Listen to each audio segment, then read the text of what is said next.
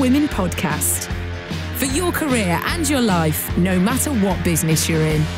Hello and welcome to a brand new episode of the Northern Power Women podcast. I don't know if you've noticed, but things have been a little bit different since lockdown. Yes, I'm Sam Walker, still with you here, of course, but now every single week. And every single week, you also get to hear what has been going on in the world and the life of our great leader, the one and only Simone Roche. Simone, hello. Hey Sam, do you know what? I'm loving our weekly catch-ups. We've always stayed in contact, haven't we, since you've flown across the Atlantic to Arizona, but I really do enjoy these weekly chats talking about all things COVID-19, Northern Power Women and beyond. Well, and beyond. Who knows which rabbit hole we'll go down this week. But we really want to just be here for you every single week. We know it's really challenging times. We know perhaps you might be busier than you've ever been in your entire life in your career. Or maybe you're at a point where you might have been furloughed. Maybe you might have unfortunately lost your job. Or just don't really know what the future holds for you. So every single week here on the Northern Power Women podcast, we hope we can just have a chat, just talk about what's been going on in the world of work and business, especially for you, our Northern Power Women. But if there's anything you want to know about, if there's any resources you'd love to find out more about, anyone you'd love to hear from, do get in touch, because this podcast really is for you every single week. podcast@northernpowerwomen.com. So what's been to do in your world this week, Simone? I think it's been a strange week. I've had lots and lots of different calls with, different people from different organisations, different levels, and people seem to be having a very roller coaster. I just came off the call with somebody just earlier, and she's like, I felt quite grumpy this week, and I'm not quite sure why. We knew we were going to be in another 3 weeks of lockdown or whatever, but it's just, I think, because the when we get these regular daily briefings, the outlook is so varied, for the chief medical officer. We're talking, there was talk yesterday, this could be another calendar year. And you're like, calendar year from March, calendar year from the end of this year. When is that? And that's a long time away. So I think people are really considering what the new norms are. And, I spoke to someone else this morning, and he's holed up with his husband, down in Canary Wharf. And he's like, I do feel as though, and we've said this before, that I'm in a box set, and I go from feeling absolutely ecstatic about working in my pajamas to, loving the not commuting, to then just feeling, get me out of here. We're all in different sort of flux states, I think, at the moment. But I think I am seeing more of, we do have a crack on sort of spirit, don't we, in the UK. We talked about Captain Tom last week, who now I think has hit almost 30 million and put a record out with Michael Ball, just saying. But we're seeing lots of this, the different, there's a big night in event put on the BBC. I think there was the Living Room Live Aid at the weekend, which was a little bit random, I have to say, but we're definitely seeing different things, different opportunities, different people coming together to either raise money or just, like I saw yesterday in the back garden of a home in Salford, two sisters under the age of 8 have made something like 2,000 little glass angels that they then handwrite everyone and send them out to essential and care workers, which I think it's stuff like that spirit I see. But I definitely see just an interesting, so I think there is no such thing as what's your week been like this week? It's just varied and random. It really is. And it's interesting you say about that roller coaster aspect of it all, because I think there have been some people who've really been struggling with being on lockdown, and there are other people who have just been like breezing along. And in fact, what's now happening is both those different sets of emotions are finding that every day they're different. So maybe if you have been breezing along, you're now really struggling. Or maybe you've been struggling, there's been a sort of sense of acceptance. And it goes back, doesn't it, to there is no right or wrong way to feel. I was talking to a couple of retailers in Oklahoma City a couple of days ago who literally set up their second shop 3 weeks before lockdown kicked in. I mean, poor them. It's like the worst timing in the world. But they were talking about still trying to engage with their customers and saying, but you know what the thing is? Some days you want to lie in bed and watch Netflix, and that's okay, because they're both trying to keep their business going.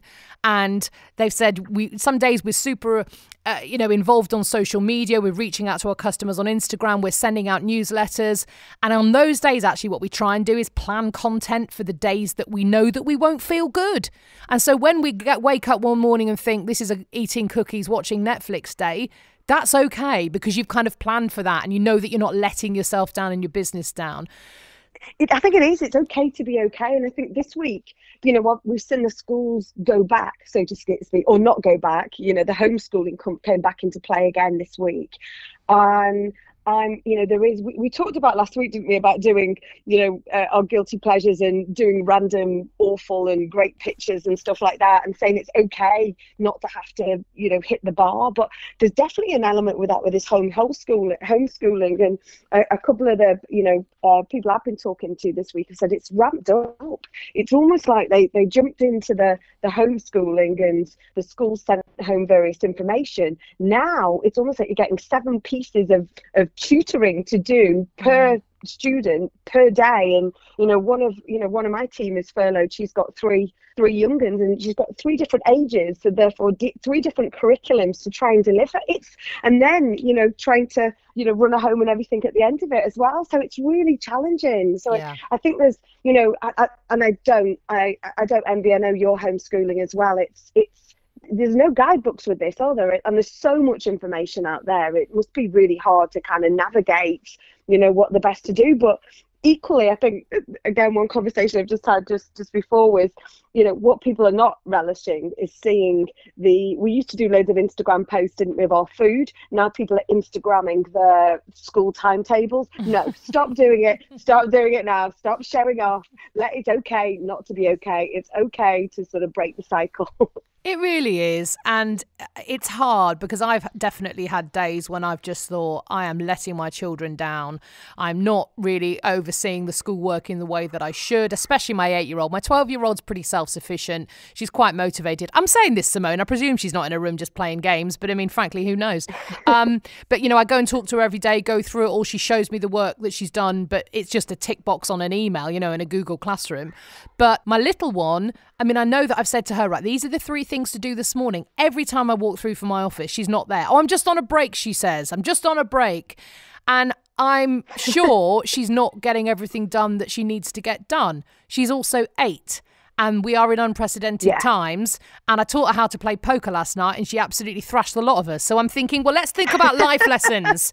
If she's never going to get a job because the economy's broken down, maybe she can go to Vegas once it's open and win $1 million on poker. I'm trying to cover all options here. Do you know, I got off one of my pals, we keep sending our WhatsApp messages out, our check-in, even if it's just a hey, how you doing, and, yes. and an unusual gif or whatever. And my pal, she sent me a message back to say, yep, I'm trying to do my job as sales, and I'm trying to do my whole homeschool, and her husband runs his own construction business. But what Paul has been doing really, really well is she knows now how to clad out her new sort of little pop-up garden office. She now knows how Daddy changes the tyre. She now knows all this stuff. So absolutely, she's going to be all over that practical stuff. She's only 4. That's brilliant. I mean, this is what we must remind ourselves. I've been doing a lot more cooking with my girls. I would always cook with the girls, and we'd always bake cakes and bake little pastries and cheese puffs and that sort of thing. But what I am getting them to do more and more now is help prepare the meal at lunchtime and the meal in the evening. Because with the best will in the world, when you're working and your children are at home, quite often they get home from school, they're exhausted, they want to have a bit of a rest. I would quite often make dinner and not include them perhaps as much as I could have. That has now changed. So they are learning different skills, which I think, let's give ourselves a break. This whole work-life balance that we constantly beat ourselves up about. Now's the time that we really need to remember, stop beating yourself up. It is okay. And one thing that I've been really kind of focused on this week is the word empathy. Last week, there was a report out about the 7 countries that seem to be dealing with or have dealt with COVID so far, so happen to be led by women. Yeah. And you talk about we always talk about you get any book and you can talk about the most effective traits of leaders or whatever. Well, let's revisit that. Angela Merkel has been praised, and she isn't often praised, she can be criticized, but she was she gave such a great speech that was heard by something like 25 million. Wow. That was intense, vivid, emotionally. But the big thing that she did was gave truth. She gave clarity. She set a stall out and set a path. And because it was so clear, the audience followed that, delivered that, and that's why Germany are where they are in the COVID battle now. And obviously we talked about Jacinda Ardern before. She is, winning armies of fans, isn't she? And the empathy that when she talked about the Easter Bunny the other week, when she talked in a press conference and said, I think it's important that, that the Easter Bunny has to maintain those 2 metre safe distancing measures, so it might just be a little slower getting to you. But I think there's just different things, these different traits of truth, love, respect, empathy that are coming out. Humanness. It is absolutely humanistic, but that is absolutely coming across our work and life boundaries. I'm seeing that blurring of those boundaries, and I think there's a lot of good in that. I think we've got to take the good from this. Yeah, you're right. You're completely right. I wonder, something that's been happening here in the United States that I haven't seen any evidence of in England, and that's people really protesting. I mean, actually on the streets protesting here in the States, but protesting the lockdown.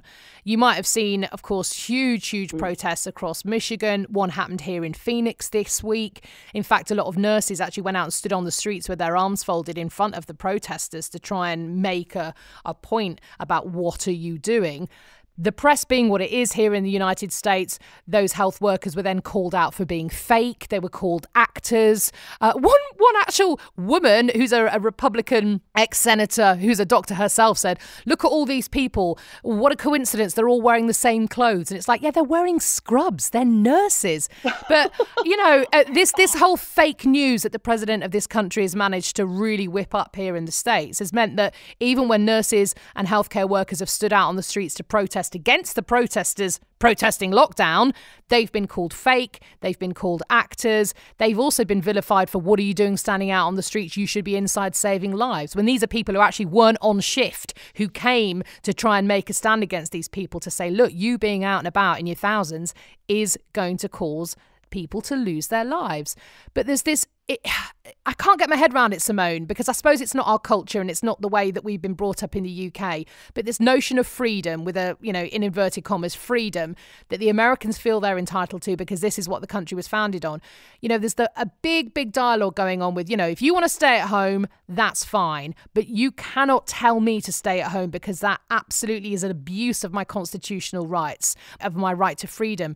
And that is something I just can't get my head around. There's this kind of lack, only amongst a small number of society, this lack of empathy is a word you've just used, and a lack of consideration for other people, because it invalidates my constitutional rights. And it's just a really strange concept. It is, and we have had 3 or 4 years where the marches have risen in the UK, whether it's been about Brexit, whether it's been about the women's marches, whether it's been about when Trump came, there has been a rise in the marches over here, but I've not seen anything around lockdown at all, absolutely nothing. So it's really interesting that we can often follow and be steered by the ways of the US and that, and that way, but that's not happening here. And it's crazy to think that you've got healthcare workers who are protesting the protest that are equally away from where they should be doing, because they're so passionate that these protesters are going to cause them more havoc. In fact, it's a mass gathering, right? And I think it was in Washington this week, there's something like 2,500 at a mass gathering.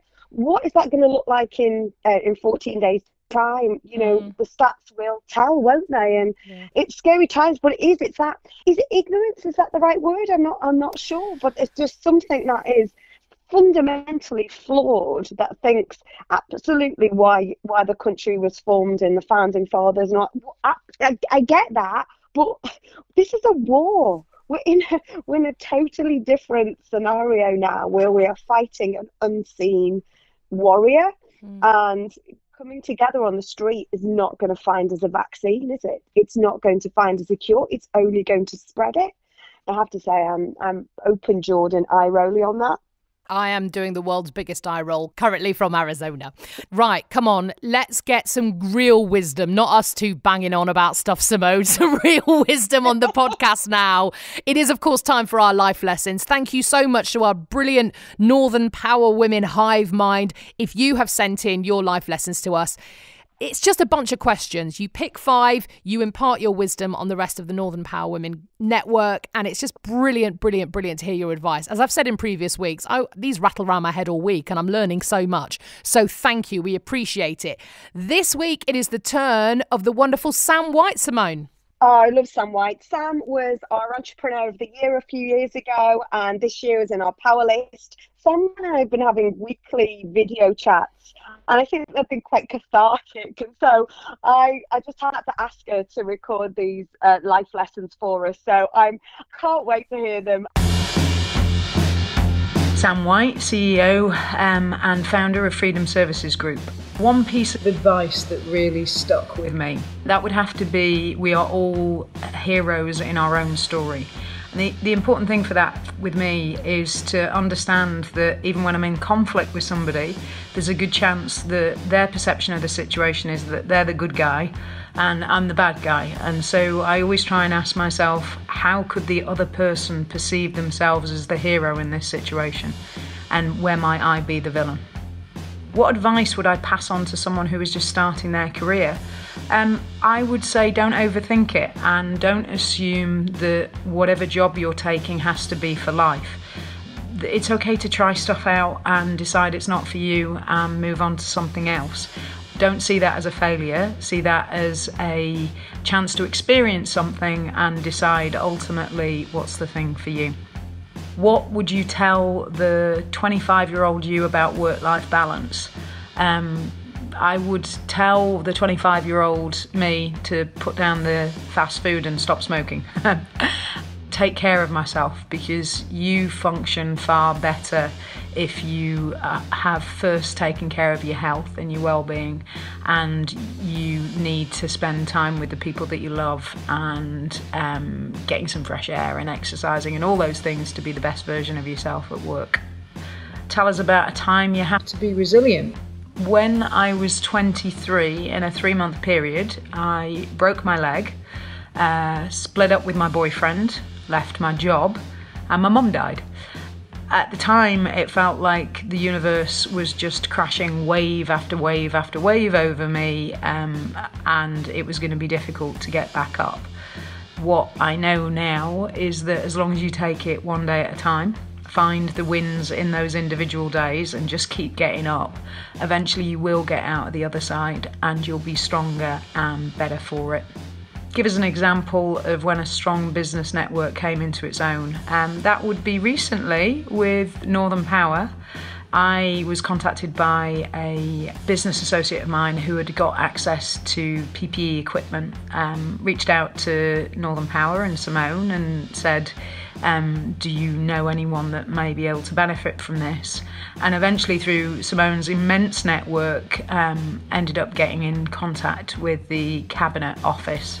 So we'll see how that goes, but I was absolutely blown away by the amount of people in Simone's network that responded and wanted to help and got involved. And so I think it really is testament to how these networks can really help everybody.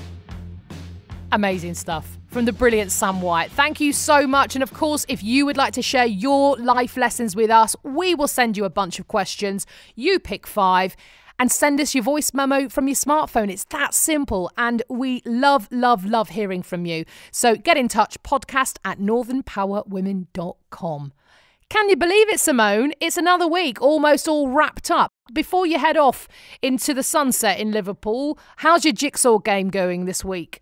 I'm not going to lie, I've had a bit of a drought this week. It has been a little bit busy. But then saying that, I'm going to have to be honest, is I got a new jigsaw that came, got it off eBay, let it sort of sit for 72 hours before I opened it. Really thin, flimsy pieces. So I think I'm also becoming a little bit of a jigsaw snob because they don't fit right together. I'm really saying this out loud. So just to get it straight, Simone Roche, founder of Northern Power Women, MBE, brackets jigsaw snob. I just want to get your full title out there. That's no worries at all. Simone, marvellous as ever to talk to you. Brilliant. And thank you, everyone, for sharing where you're hearing and listening to our podcast from each week. Thank you so much for joining us. Speak to you next week. So there we go, another week of the Northern Power Women podcast. Thank you so much for listening. We love to hear your feedback wherever you're listening from, as Simone said. Send us a tweet at North Power Women or get in touch on Instagram at Northern Power Women. The next episode will be coming for you on the 4th of May, which is a year to the day that I moved to the United States, which is completely terrifying. I do not know. I know. I do not know where that time has gone. But thanks again so much for listening. I'm Sam Walker, and the Northern Power Women podcast is a What Goes On media production.